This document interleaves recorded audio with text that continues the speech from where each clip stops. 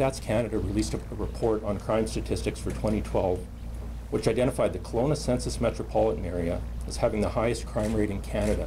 It's probably not the first announcement Kelowna's new officer in charge, Inspector Nick Romachuk, wanted to make to the media. The Greater Kelowna region's crime rate jumped 6% and is now the highest in the country.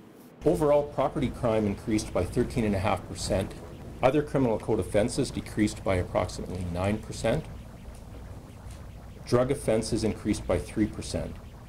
To me, that's an important statistic because that tells me that the members here are being more proactive, they're doing good work, and they're getting more drugs off the street. However, both the inspector and Kelowna City Manager Ron Matusi believe some of the increased statistics can be attributed to the increase in the police force. That's not a bad thing. I think we want to look at other offenses such as reported property crime and violent offenses and so on to gauge what's happening on an overall level, but we want to see our breaches go up.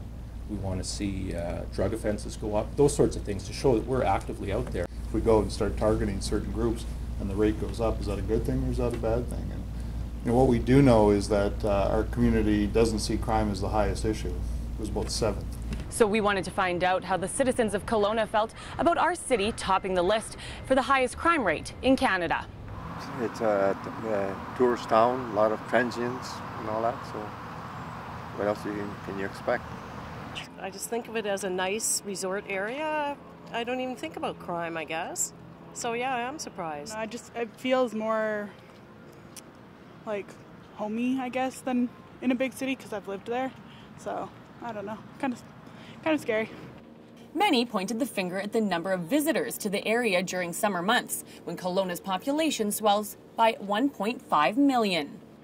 We're investing a lot of money in trying to deal with the issues that we have. We don't dismiss it.